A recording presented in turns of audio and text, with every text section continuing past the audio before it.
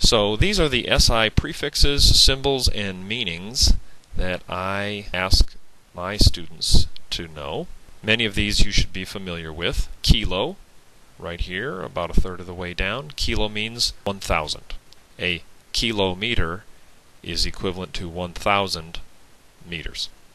A decimeter is 1/10 of a meter. A centimeter is 1/100th. That's what this 10 to the negative second refers to.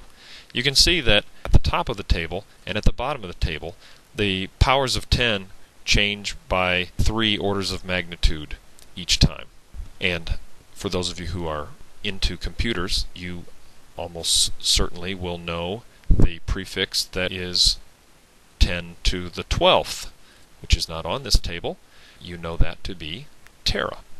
Here are a couple of mnemonics to help you possibly remember. Femto, 15. 15th. Nano, if you use your fingers and clamp your nostrils shut, you can say nano, -9.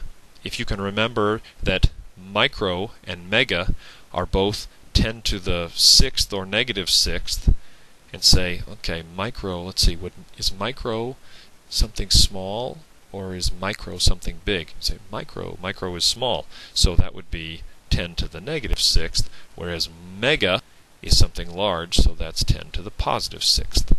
Deci is kind of related to, for example, decade, 10 years in a decade. That's sort of similar to 1/10. There are 100 years in a century, so that's kind of related to centa, which actually means 1/100th. There are 100 cents in a dollar, so that's similar to 1/100th. Here's another mnemonic. There are the prefixes that I ask my students to memorize: giga, mega, kilo, deci, centi, milli, micro, that is actually a lowercase Greek m, nano, pico, femto. Braveheart is one of my favorite movies. Got my kilt, Dad. Can't miss Midsummer's No Pants Friday, because William Wallace doesn't wear pants. If that helps, great. If not, come up with your own mnemonic or just straight memorize it.